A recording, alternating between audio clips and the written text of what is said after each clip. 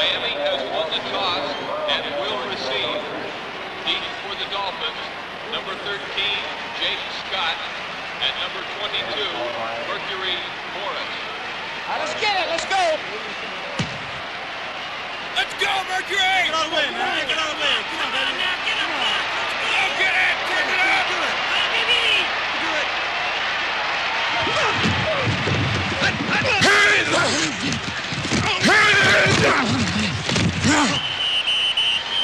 Wake up with your guy! Shake it loose, big mistake, let's go! Stick up! Get him! Hey, Frank! Frank! Get in there, let's go! Rip him! Loose ball, loose ball. Get it, get it. He's open! Warfield!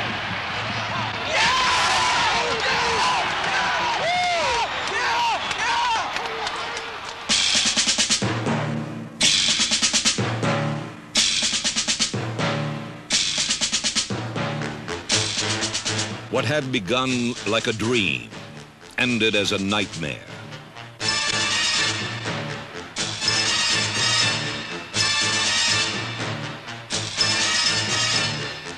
In the muck and mire of the Oakland Coliseum, the Miami Dolphins' determined climb to the top came to an end. A season full of accomplishment and pride ended as the Raiders stopped the Dolphins in an AFC playoff game.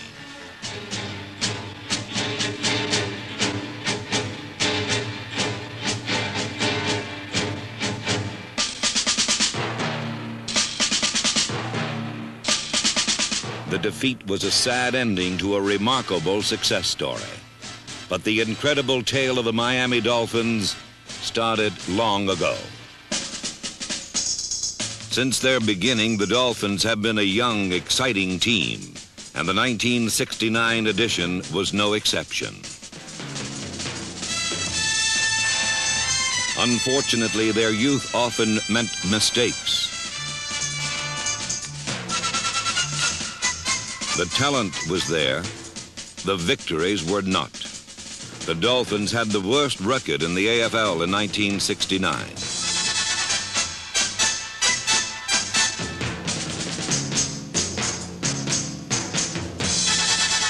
It was a year of frustration, a year of pain.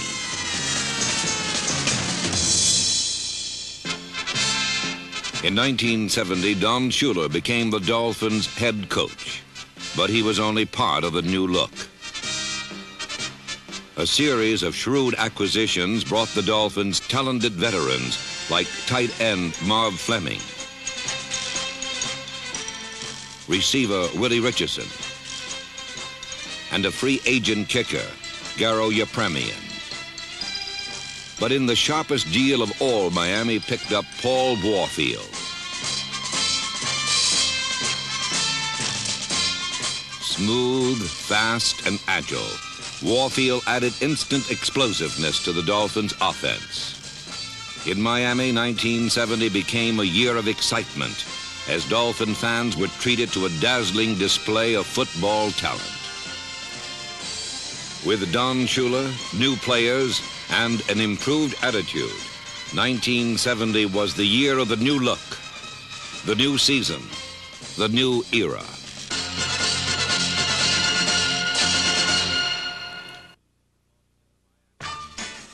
After losing to Boston, the Miami win streak began in Houston, where the Oilers' Charlie Johnson was first to notice the Dolphins' improvement.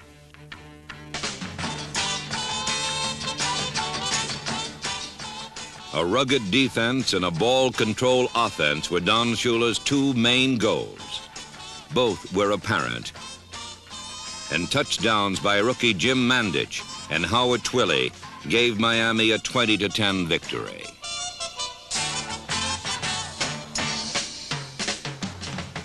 Although a victory over Houston was impressive, the Dolphins' first big test came against Oakland, a team Miami had never beaten. Despite a near hurricane, the Dolphins' young defense wiped out Oakland's renowned offense.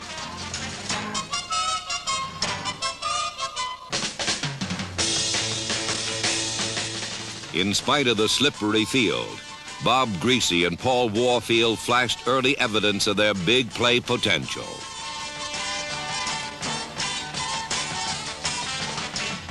By himself, Warfield is a potent weapon, but paired with Bob Greasy, the combination is unstoppable.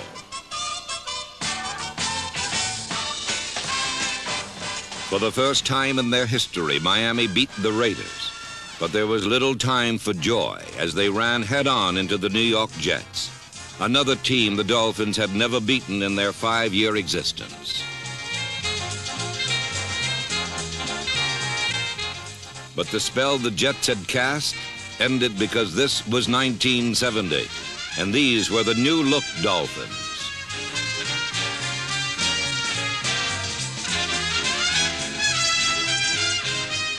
Once more, it was the combination of Greasy to Warfield that caused the real damage.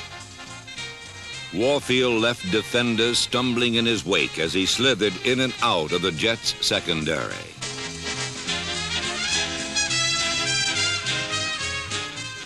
When Greasy and Warfield had completed their magic act, the result was a 20-6 Miami victory. Broadway Joe and the Jets had been the third opponent to discover that the former doormats from Miami had become contenders. In Buffalo, the Dolphins won their 4th straight, 33-14. Although the offense had received most of the publicity, a shored-up defense had been the backbone of all the victories. Number 40, Dick Anderson, led a stingy secondary that often gave Miami good scoring position. And when you have a pair like Greasy to Warfield, that's the ball game. Paul Warfield had become all Miami had hoped for, a swift, graceful wide receiver capable of exploding for the big play. Every fake, sharp and precise. Every catch, a breathtaking picture. Every touchdown, a monument of self-expression. Warfield added excitement and explosiveness to the offense, and the result had been victories. But suddenly, the ugly face of defeat appeared.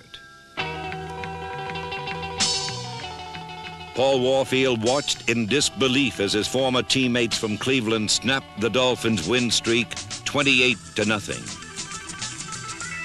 The next week, Don Shula made a homecoming trip to Baltimore, but had the door slammed in his face 35-0. Then in Philadelphia, the Dolphins hit bottom as they fell before the lowly Eagles 24-17.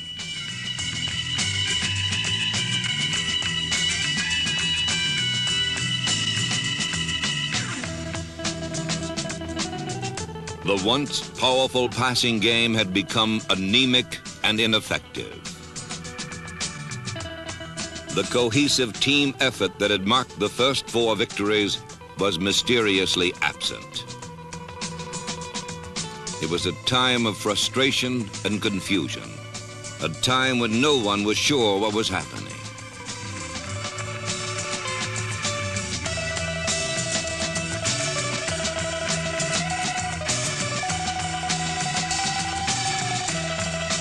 Everything seemed to go wrong at once, and even the ball seemed to take the wrong bounce.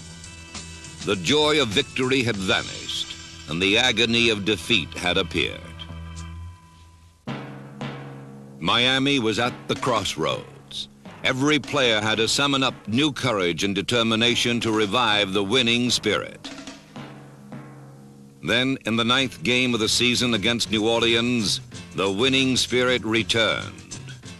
It was there in the determined effort of Willie Richardson. It was there in the renewed vigor of a defensive back like Lloyd Mumford, number 26.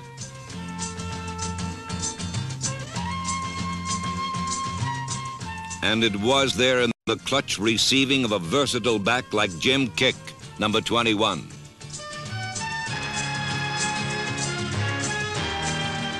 The winning spirit, the effort, the determination, but particularly the pride that had marked the Dolphins' win streak had suddenly reappeared.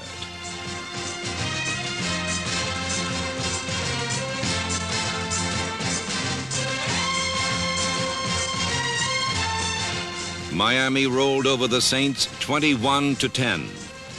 But the most important occurrence was the return to form of Bob Griese. Griese hit on 15 of 19 passes and was named the NFL's Back of the Week.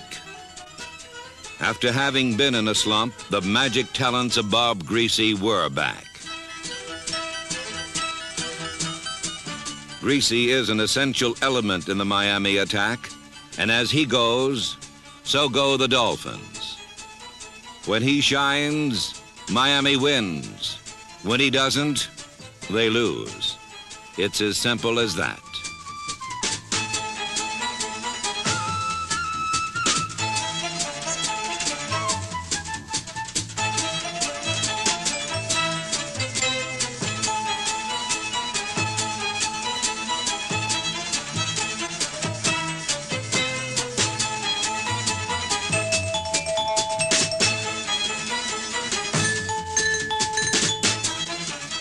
Bob Griese is a one-man circus, an escape artist in shoulder pads, a high-wire performer who scrambles along a tightrope of danger, a gambler who flirts with disaster and comes up a winner.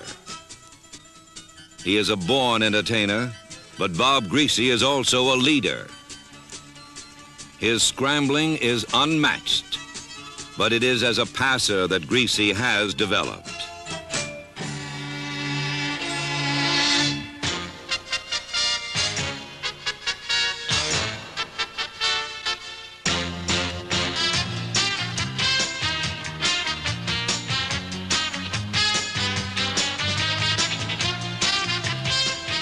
Running or throwing, through winning and losing, Bob Griese had become a pro.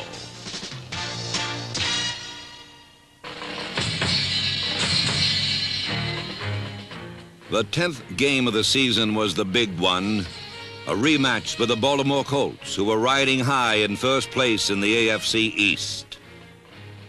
The two teams met before in Baltimore, where the Colts beat Miami 35-0, and painful memories of the first Colts game still lingered with Miami. Don Shula recalled how Baltimore kick returners had breezed through the Dolphin defense for easy scores.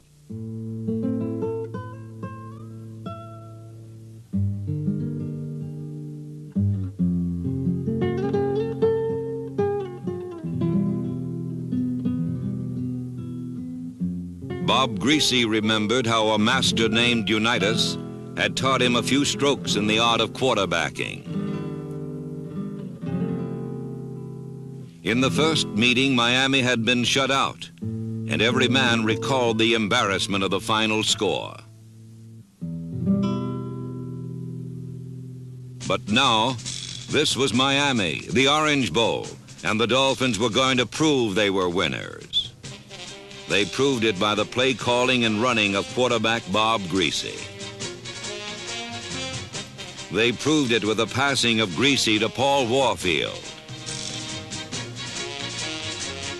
The Dolphins showed they were winners as 40 men exerted an all-out effort for 60 minutes. They were the new-look Dolphins, but even an original Dolphin like number 89, Carl Noonan, made a valuable contribution. But the play that broke the game open was a 77-yard punt return by rookie Jake Scott, number 13.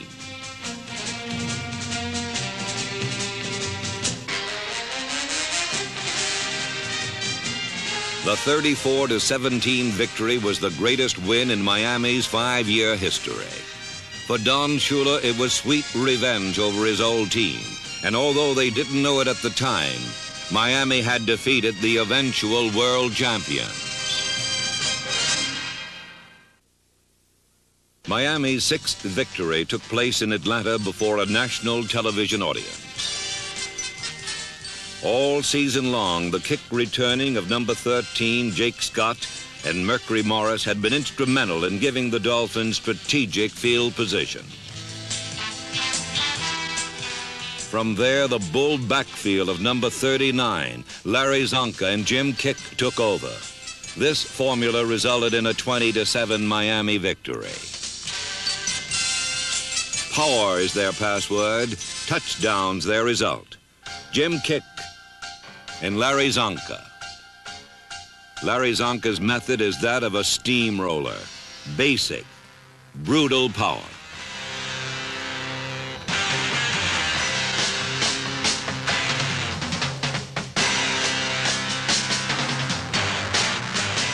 By using his forearm as a bludgeon, Zonka clubs down any would-be tacklers, and this technique made him the second leading runner in the AFC.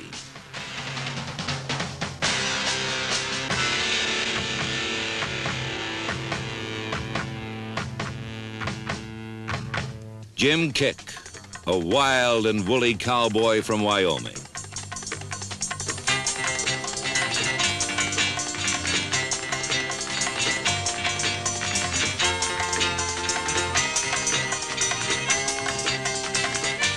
While Kick is an exceptional runner, versatility is his hallmark. He can catch as well as run, and was the only player in the conference to appear in the top 10 in both categories.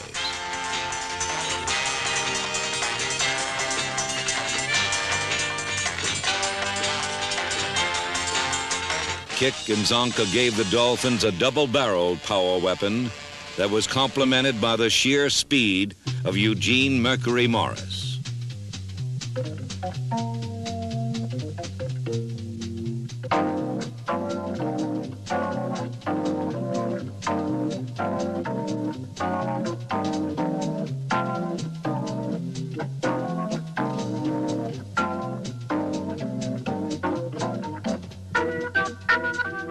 Each run is a weaving, twisting adventure through a field of danger, a swashbuckling journey goalward through a maze of tacklers.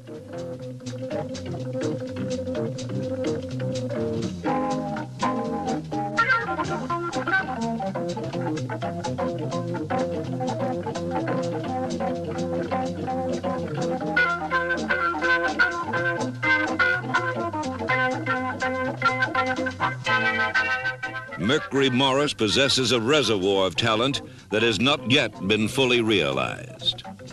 He is blessed with blazing speed that makes him a threat each time he touches the ball. But Mercury gets upset when he doesn't go all the way every time. Mercury's chance came against Boston in the season's 12th game when he rocketed it 96 yards with the opening kickoff.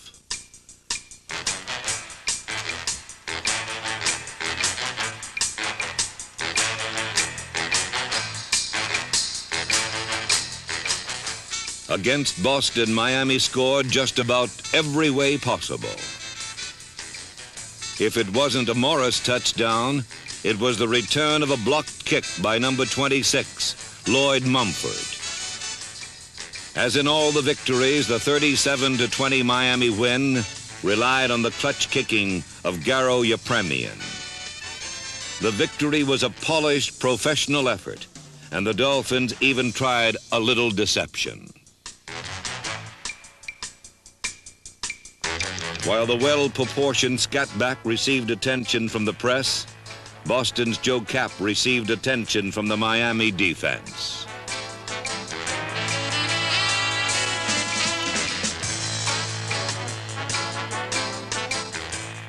With their 4th win in a row and their 8th of the season, the Dolphins were hitting their peak, and much of the credit went to the defense.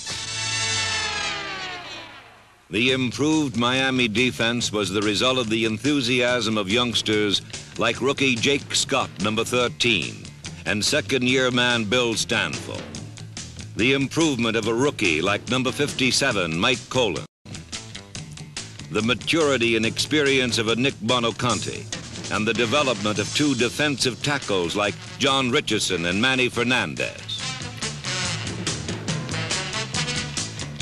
They were 11 angry men, mayhem's marauders, the havoc machine.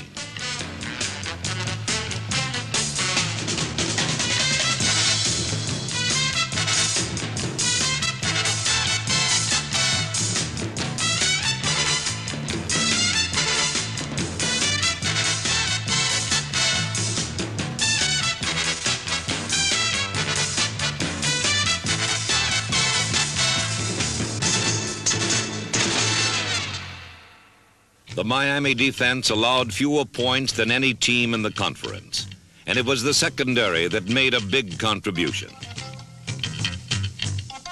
Number 40, Dick Anderson, has become a slick pass thief who knows how to run with the ball, but that's not how he earned his nickname, the Sticker.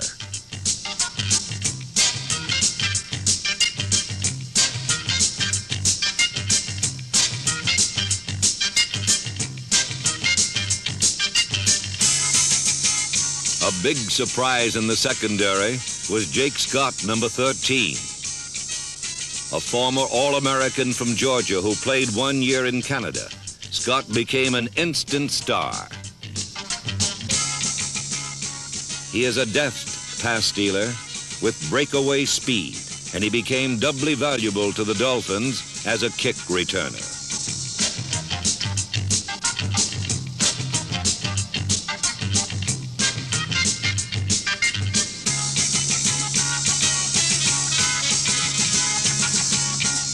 The development of a coordinated defense was just one more phase in the evolution of a winner.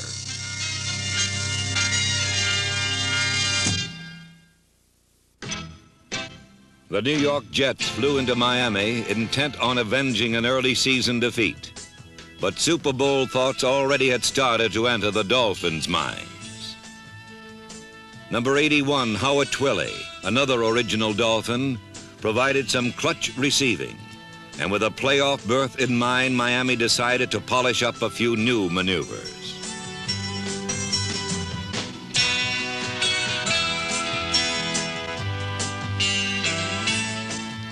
But old familiar tactics worked just as well, and another strong defensive effort, combined with 3 Garo Yepremian field goals, gave Miami a 16-10 victory.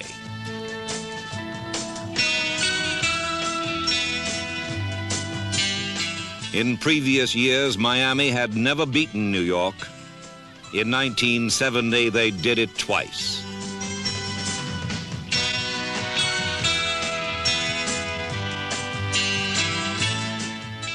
All that stood between the Dolphins and the playoffs was a battle with the troublesome Buffalo Bills.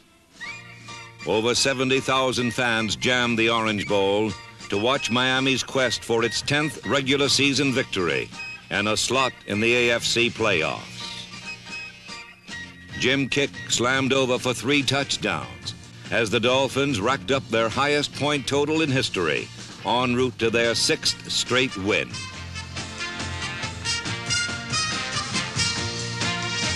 The 45-7 win gave Miami a 10-4 record, the best of any second-place team in the conference, and sent the Dolphins into the playoffs. The victory capped a season full of achievement for the Dolphins. Although they lost in the playoffs, Miami had seen the development of a winning tradition that was felt by everyone. From a proud coach named Don Shula, to a star like Bob Greasy, on down to an unsung hero like guard Larry Little. After 4 years of losing, Miami had its first winning season, and attendance at home games almost doubled. Don Shula was named Coach of the Year.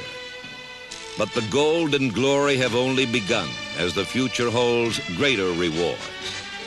A season ticket is an entree to a world of glamour and excitement, for the new-look Dolphins of 1970 have just entered a new era of fame and accomplishment.